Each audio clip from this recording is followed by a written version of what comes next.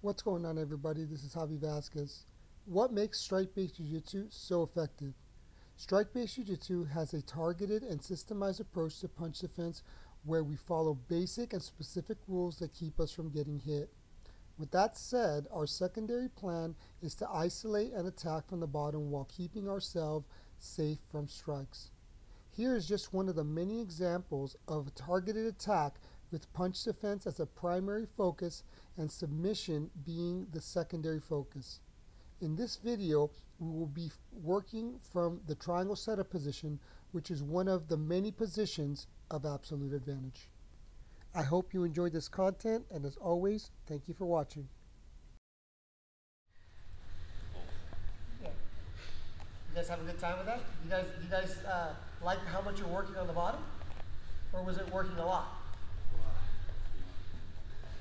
What is the battle? What battle is the most difficult? When they circle, what do you have to do? If you allow them to circle, my feet come undone. It's like a little twisty tie. Even if I do this, even if I cross them this way, if he starts to circle, it starts putting a lot of torque on my knee. So, why was he able to circle? What's the first thing he did to allow the circle?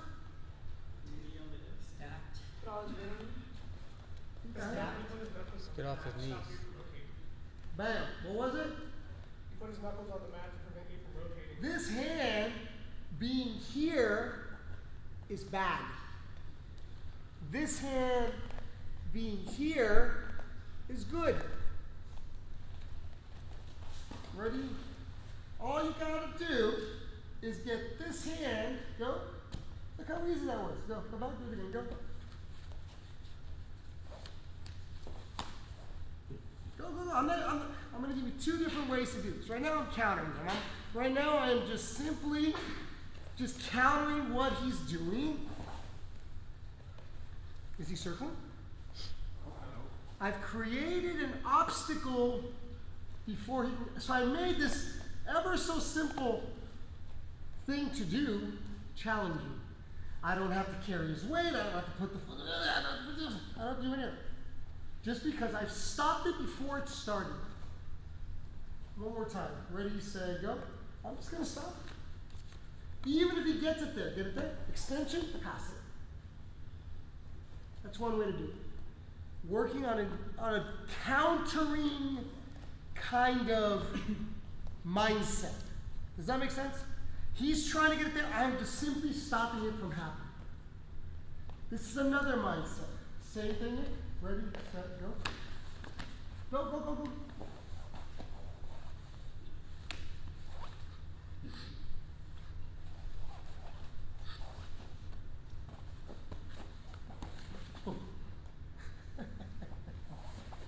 Let's do that one more time. Ready, set, go.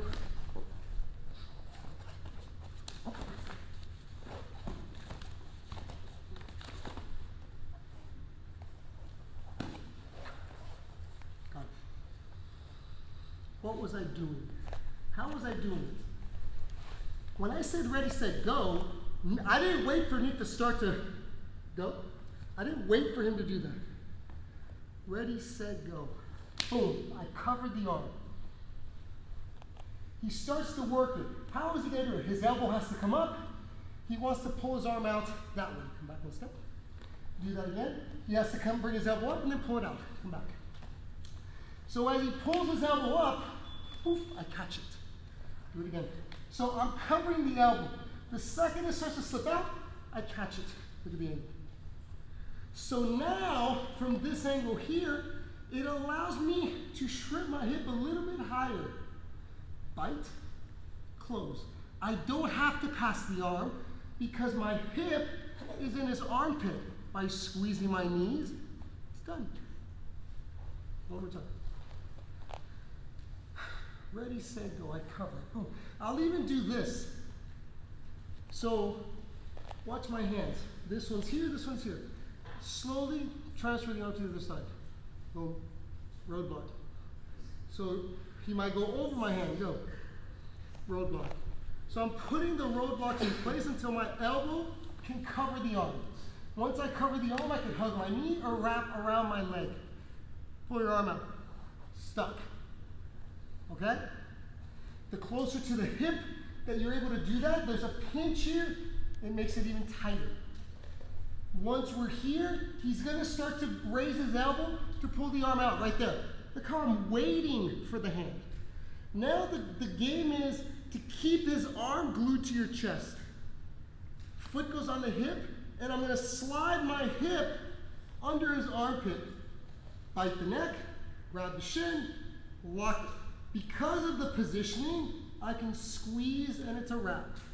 If by some miracle of God, he's able to pass this arm to the other side, to here, I want to pass it across the hip. Both hands go back to the head, and you must readjust the lock. Because the lock was set for the arm to be on the other side. So if you pass the arm, you must reset the lock. Squeeze, finish. So when you shoot the triangle, boom, I get to the arm. I don't necessarily try to pass it because that's when they'll reach for the collar. That's when they'll start to circle. It is more traditional to defend the arm being passed across. People don't defend when you attack the other arm this way. So I'm not trying to pass the arm. I'm finishing with the arm on this side. Ready, set, go. Boom, I get to it, I cover it. From here, I'm just holding. When he tries to pull the arm out, look at what's happening. I just keep turning him. My two fingers go in the hole here where his elbow bends, and I'm gluing it to my chest. So go, get your arm away. It's very tight. Foot goes on the hip. Walk, bite, grab, lock. Now, I can keep this and scoop the arm and go into a reverse arm lock. I can keep this here and go to a super kimura. Or I can just squeeze. It all work. Questions? Let's drill this and then do it live. Go. Hey everybody, thank you so much for watching my video. Please click like and subscribe to my channel for more great strike-based jiu-jitsu content. If you have any questions about the techniques that I'm demonstrating, please leave a comment in the comment section below. Thank you so much.